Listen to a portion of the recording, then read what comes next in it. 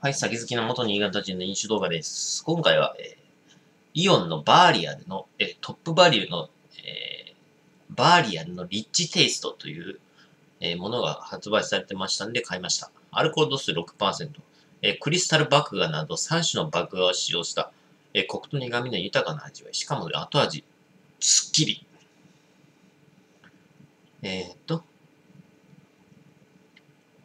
原材料名が発泡酒、麦芽とホップとスターチと大麦と、スピリッツとなっています。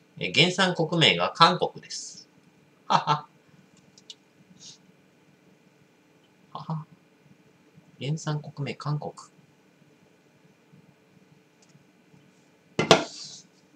読まなきゃよかった。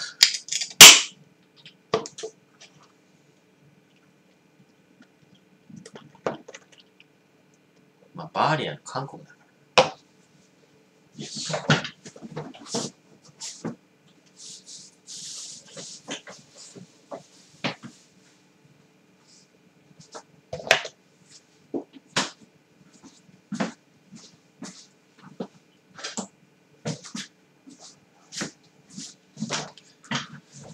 韓国といえばキムチ。キムチを当てに食べますか。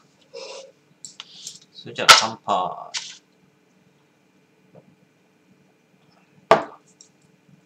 なんか麦茶みたいな味する。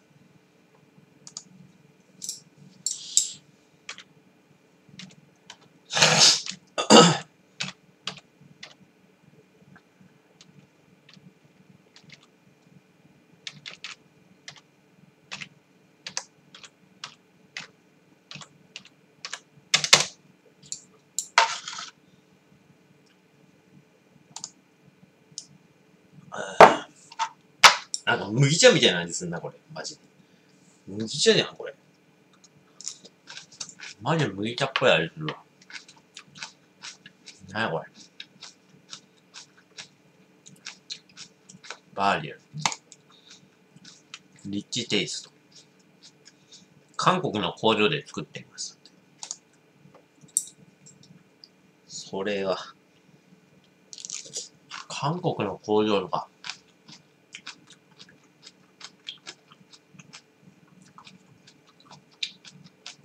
絶対まずいやん。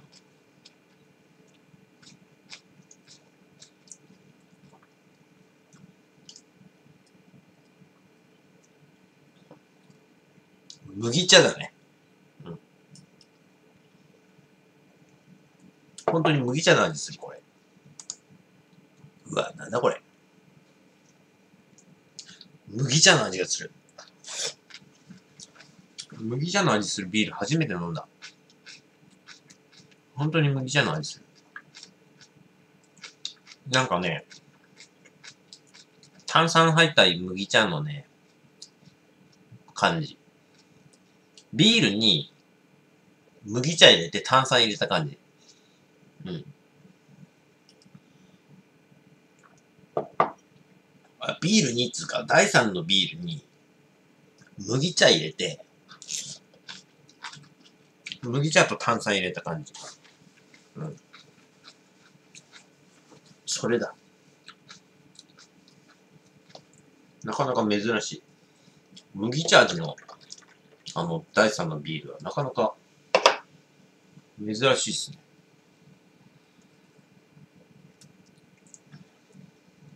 あ、すげえ、後味が本当に麦茶や。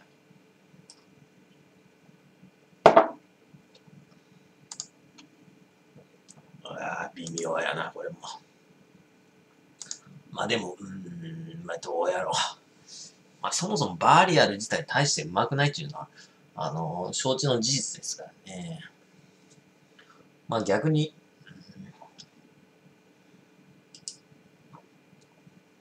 なんか麦茶、いや、麦茶はな。麦茶か。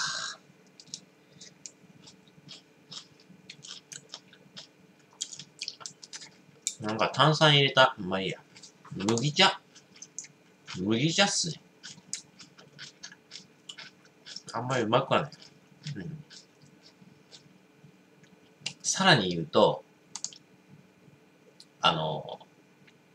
韓国産っていうのが拍車をかけてまずい。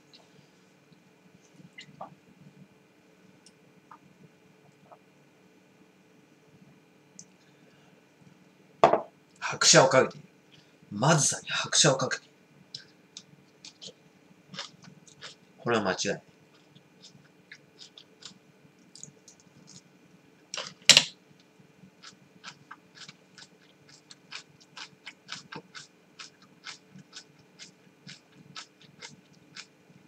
あ、でもまた新しいやつ出たんだ、これ。トップバリューのグリーン、違う、グランラガーアロマ。だって。麦芽 100% 生ビール。あ、バーリアルからまた生ビール1個出たんや。昔出てた、ラガービールってやつ。別にうまくないって言うけど、安いっていう。超安いっていう。あれがありましたけど。超絶安いラガービール。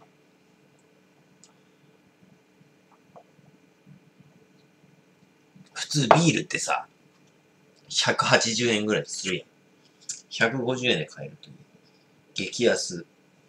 そのくせまずい。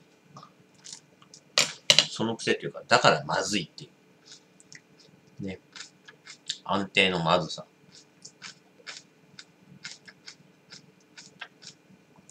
安定のまずさがあった。伝説のバーリアルの超激安。まあ、それもそのはず。安定の韓国産ですから。まあ、安定のイオントップバリューですからね。まずい。値段相応っていう。150円の味の生ビールだなって思いました。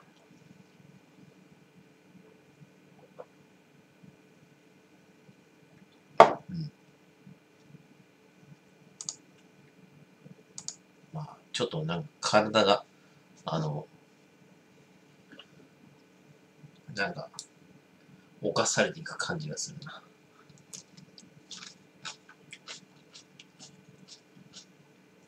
バーリアル。韓国産。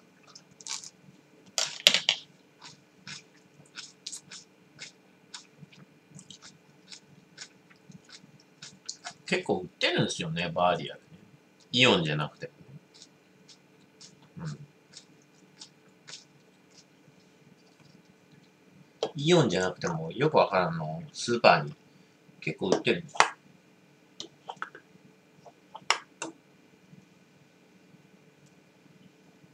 まあ。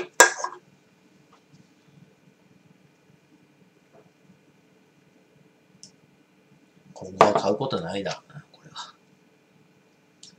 ああ。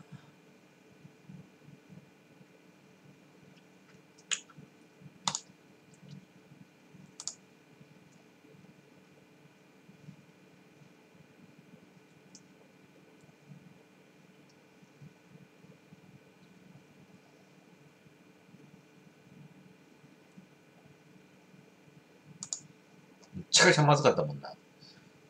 バーリアルのドライビールってやつ。トップバリューのやつ。生ビール、クソまずかったもん。確か。びっくりするほどまずくて。うわーです。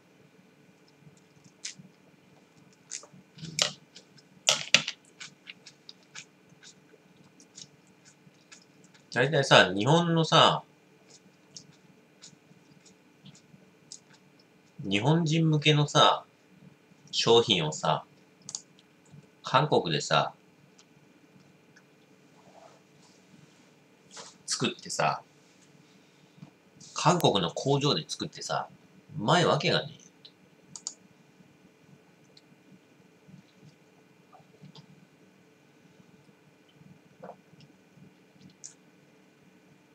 うわ、麦茶。麦茶。完全に麦茶。これはひどい。う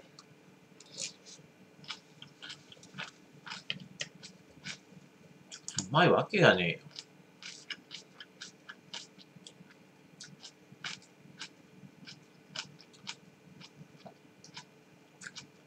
絶対まずい。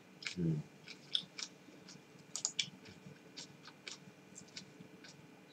なんで韓国の工場でさ、作ったやつでさ、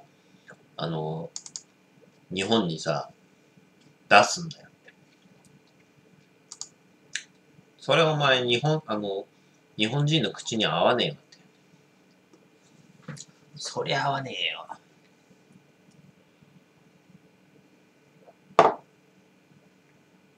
そりゃなあ。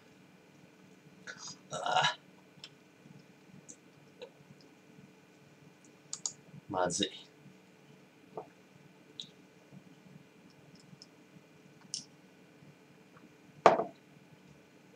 まずい。ああ、まずい。安定のまずさ。コクなし。甘みもなし。香りもなし。おすすめなし。はい、ということで、2222です。ご視聴ありがとうございました。